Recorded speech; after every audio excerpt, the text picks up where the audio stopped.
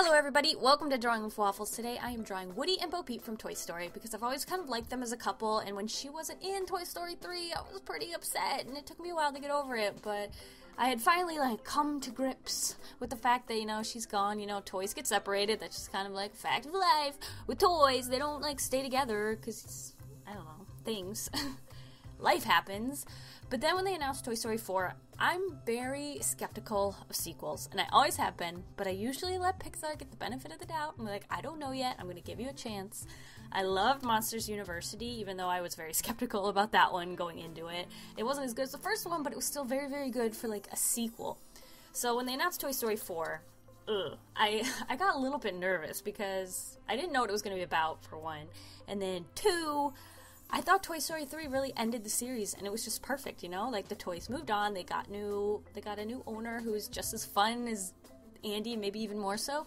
So I got really nervous, and then they announced what it was going to be about, and it's going to be about Woody trying to find BoPeep, and at first I was like, that seems like a really lame idea, but it's very, very vague, so I'm sure there'll be a lot more to it, and it'll be a lot more substantial. And then I got to thinking, and then I was like, I really love BoPeep, and that was one of the parts that annoyed me about Toy Story 3. It was probably the only thing that I didn't like about Toy Story 3 was that BoPeep was gone. So when that was announced, I started warming up to the idea, because I was already over it, and I'm bringing it back. I'm like, oh yeah, that's right, he doesn't have BoPeep. And so now I'm kind of excited. I'm still nervous, because I'm always nervous about sequels, because who was saying this? Oh, the guy that writes Doctor Who now. I was watching a Comic-Con panel, and he was talking about how when you were younger, you'd watch a movie and you're like, that was good, but now you know about movie, it's coming out, and you're nervous about it, and you're like, well, instead of thinking, oh, I hope this is good, you're thinking, well, I hope they don't screw it up too much, and that's totally what's going on right now. And so I'm like, ugh, I hope it's good. I really hope it's good. I have a few ideas about what might happen, and I'm like, I think they'd be pretty funny, because it was what if the toys all go on Craigslist and they're trying to find BoPeep, but they keep they find a couple BoPeeps, because she's like a lamp, so they'd be selling the set, and so they're trying to find BoPeep, and then they they probably do find a couple, and every time they go, they have to go on adventures to go find the BoPeep, but it's always the wrong BoPeep, which I thought would be kind of funny, but I bet they'll have a much better idea. So yeah, I started thinking about it. I'm like, yeah, this could be a really good idea once you start thinking about it, so I'm kind of excited. Anyway, I'm not really talking about the drawing. I'm just obsessing over childhood. Okay, so it's good. Anyway, I had this idea to draw Woody and BoPeep, but I wanted BoPeep to have Woody's hat because that's his characteristic, and then I wanted Woody to have her it's a shepherd's staff, is that what it's called? Because she has sheep. I don't know. I think that's what it's called. Anyway, I wanted them each to have their own, the other one's item, because symbolizing that they're an item. I don't know. Does that make sense?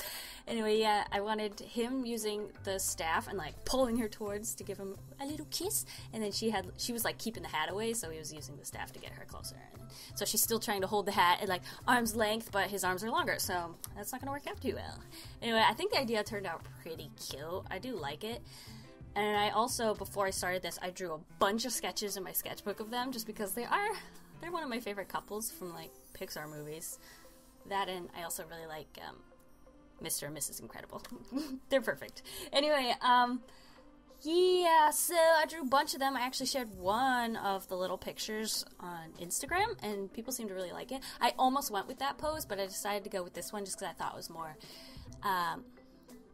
dynamic and what's the word for something that's moving a lot? It's motion. There's a lot more motion to it. It sounds like I'm saying emotion, but there's not that much emotion. It's more motion. Is that the word you use? I don't know. Anyway, if you want to see that picture that was really, really cute, it's over on my Instagram. Links are in the description, as always. Yeah, I drew it really tiny, with the tip of my pen, and I think it turned out pretty cute. I love drawing little tiny pictures because I feel they're just more expressive. That's the word, expressive. They're just more expressive. You can draw smaller and be more expressive, and you're not worried about details, so you spend more time thinking about, what I want it to look like, instead of, oh, that has to have, 3 buttons on that shirt, and the hair has to have, 91,000 strands. But you don't worry about that when you draw really tiny, so I definitely suggest that. It's a lot of fun. And it's kind of why I usually start small. When I do draw sketches or anything on the computer, I always start smaller and then blow it up later when I go to add the second sketch layer. And that works really well, just keeping... I lost the word again. expression. Is expression? That's the word, right? I think so. Anyway, I think I'm working on the third sketch layer, actually, which is kind of funny to say. This drawing, like, because there's so many well, there's 2 characters in it. Because there's 2 characters in it, and because, you know, like I said, it's very expressive, it's harder to get right. So it took me a couple sketch layers to try and get it to the where I wanted it. And then at that point, I kind of didn't want to do another sketch layer or line art layer, which is very similar, because at that point, you're just sort of like tracing your drawing and making it better and better and better as you slowly nitpick. So I ended up just shading that the way it was, just with like a very sepia, is that the word? Sepia tone? It's very brown. So I do like the way it turned out, because they're kind of like an old-fashioned couple, you know? He's like a sheriff, and she's BoPeep, so I don't know. I thought it fit pretty well. I didn't end up coloring it. I really did want to color it going in, because I love her pink dress with the white, or the white dress with the pink polka dots. But it just didn't work out, and yeah, I still like the way it turned out, though, so it's not a big deal. It's cool. It's cool. It took me a while to get Woody's face right, because he has a very unique face, and I still don't think I made it long enough. Like, he has a much longer face, and he has these, like, really predominant cheekbones, like Benedict Cumberbatch and Tom Hiddleston.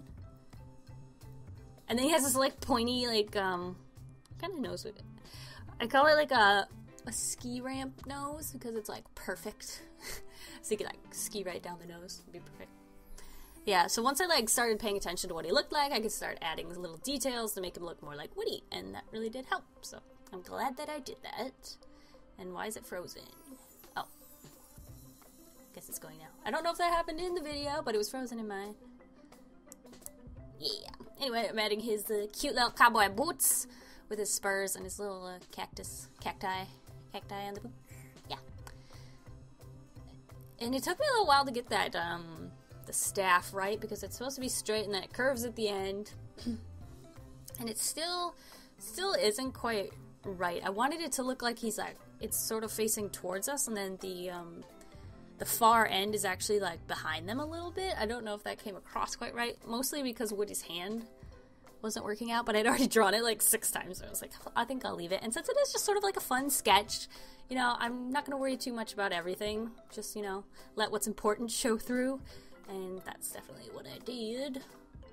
So yeah, I'm just adding little patterns to his vest and just cleaning up like the sketch layer, because originally it was only going to be a sketch layer, but now it's kind of like acting as the line art, so I decided to just clean it up a little bit, and now I've started shading it. Fun fact, I actually shaded this off camera, and then I really liked the way it turned out, because I was like kind of frustrated and I didn't want to do the line art, so I turned off my camera, and then I started shading it just for fun while watching Legally Blonde, and then I really liked the way it turned out, so then I decided to delete that layer and restart, but on camera. And I'm glad that I did, because I think it turned out really cute. I just like the way it looks.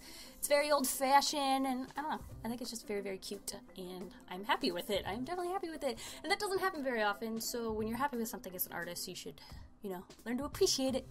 Oh, and that's the finished illustration. I don't know why I'm zoomed in, because it's so sketchy and it's not very fun to look at. But here you go, from bottom to top, and there's some cute little faces. I love them. They're such a cute couple. Let me know if you're excited for Toy Story 4 or if you're nervous like me. And I'll see you guys all next week with another drawing video or something. I don't know. Have a delicious evening full of waffles. Bye.